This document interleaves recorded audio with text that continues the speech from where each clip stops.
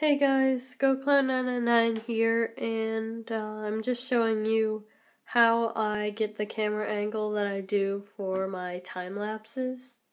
So yeah, this is like what the setup looks like.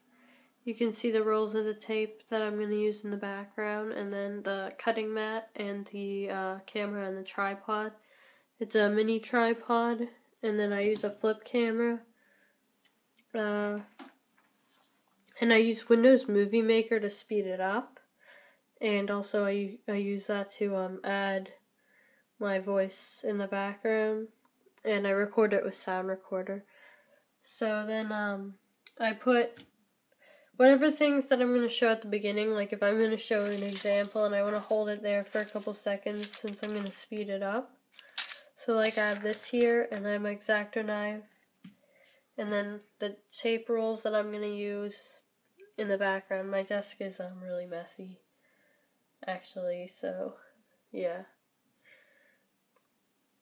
But that's pretty much the whole setup.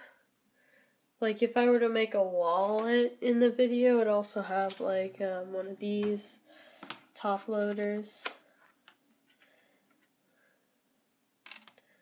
But yeah, that's pretty much the whole setup. And yeah, in the corner I have the Kirby, but you won't see that in the video.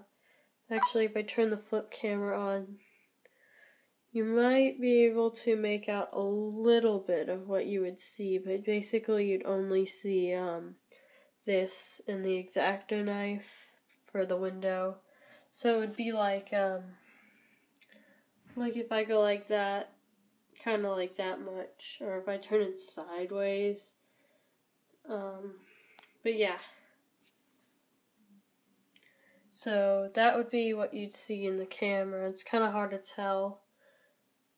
But yeah, that's how I set up for a time lapse, and I hope you guys enjoyed the video, and I hope it helped you if you were wondering how I get the angle, or just how I do it in general.